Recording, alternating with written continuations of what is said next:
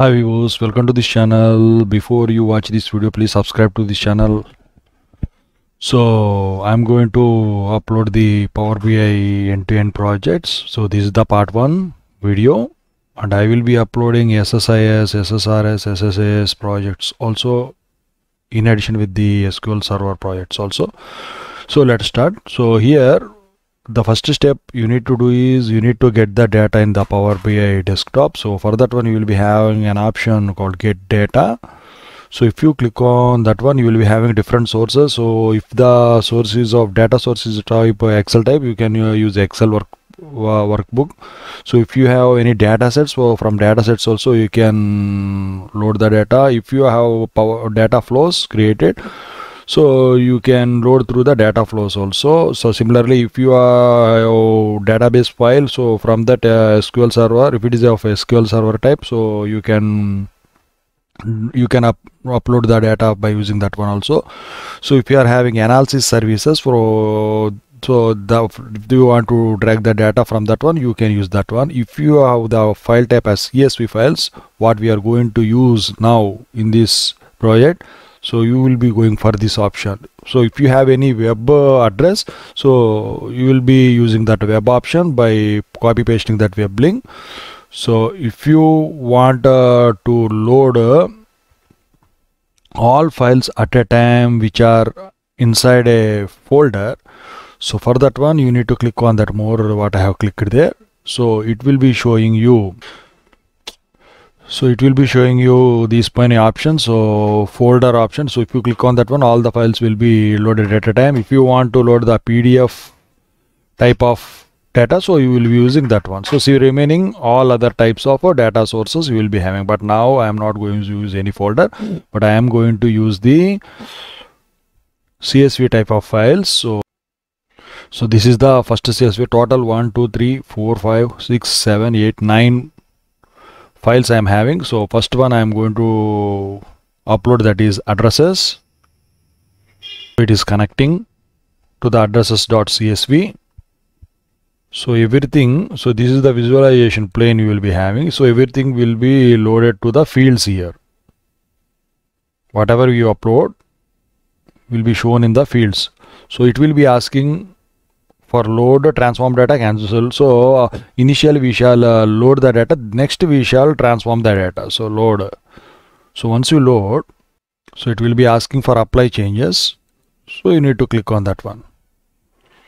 So see now, creating connection in model. So the addresses file which is of CSV type is going to load into the fields, that is Power BI desktop.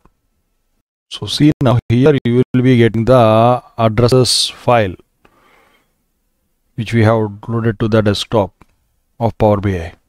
So all the 9 items has been loaded successfully.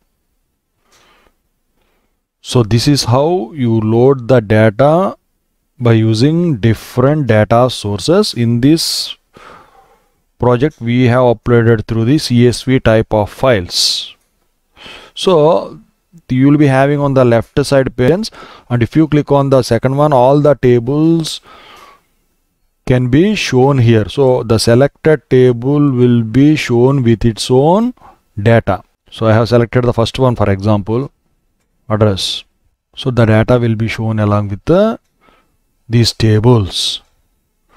So if you want to transform the data, if any, so you need to do that one. So this is the third component, that is the relationships. So once you load all the tables, the relationships will be formed automatically. So if you want to close like this, so see this, all the 9 tables will be existing here. So according, if any modification should be done, you should be doing that one. If you want to zoom out and zoom in, so you can drag this one the bottom. So 1 2 3 6 7 8 9. So this is how you load the data to the Power BI desktop.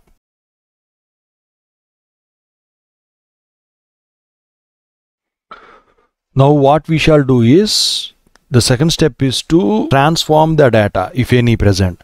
So for that one we need to go to here, and so all these tables will be loaded if you click on the transform data. So go to the transform data, click on that one. So here we need to check all these things: valid, error, empty. So the valid should be 100%, remaining should be 0%.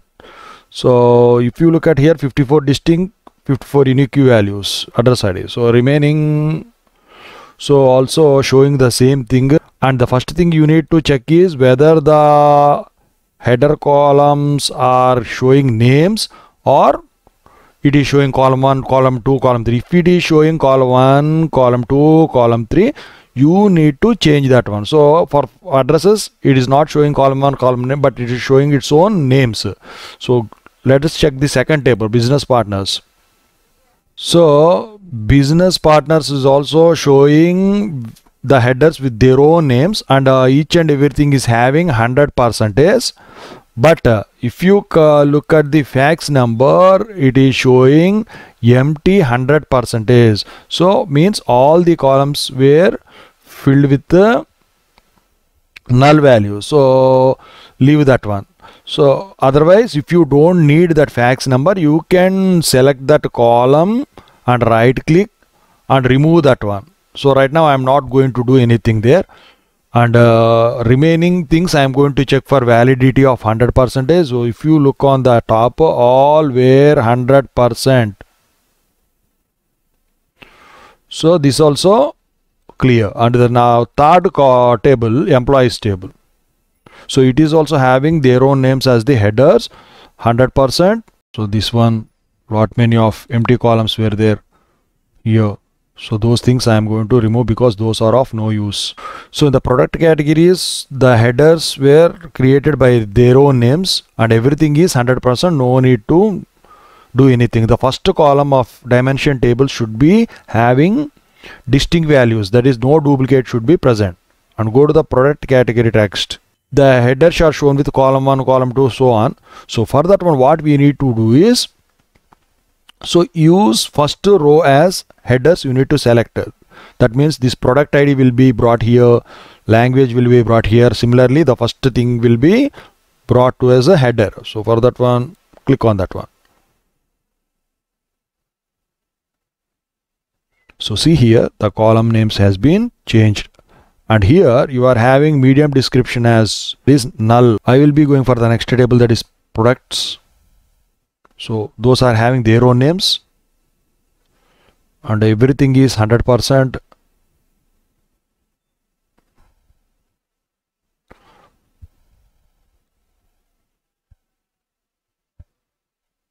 So here so many empty values were there, but I am not going to remove them. So I will be using is blank. So next one is product text.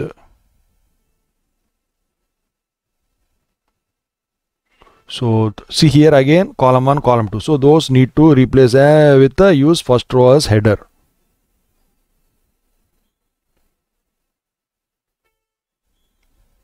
Those has been changed to their header values, and those everything as 100%, but here it is showing empty percent as 18%. So this longer description is having null values, no need to consider now. So that one has been transformed. Now sales order tab items. So it is having its own header names. So now if you check for the validity,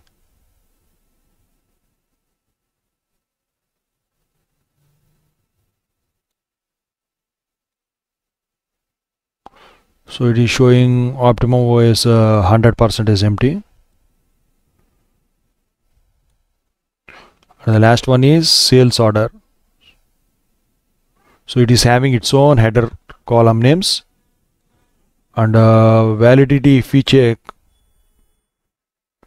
so note ID, it is showing empty 100%. So those should be valid 100%. If any nulls, leave it as empty.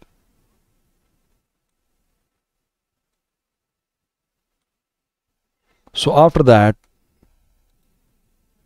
apply. So whatever you transform the data, those steps will be shown on the right hand side on each table where we click. So see here, all the data we are loading now with the transformed data into the Power BI desktop. So once you click on close, so the transformed data will be present now. Everything has been changed with their header columns, what we have transformed. So this is how you transform data in order to form the relationships.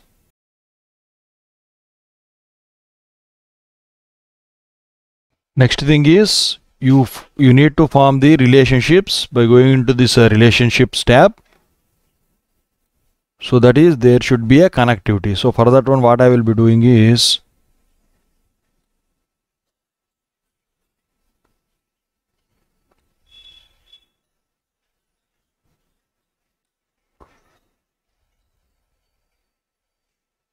so we need to arrange the tables by following their relationships, so that we can define the dimensions table and we can define the fact table. So it is snowflake schema I have applied here. Generally you will be having two types of schemas. One is the star schema and other one is the snowflake schema.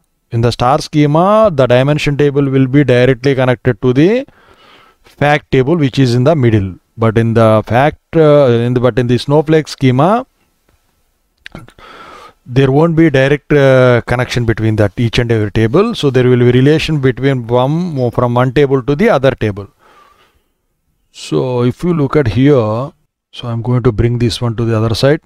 See here, so everything has been related to the sales order items. So this is how you form the relationships by using the Power BI desktop. So this is the part 1 of the video, and in the part 2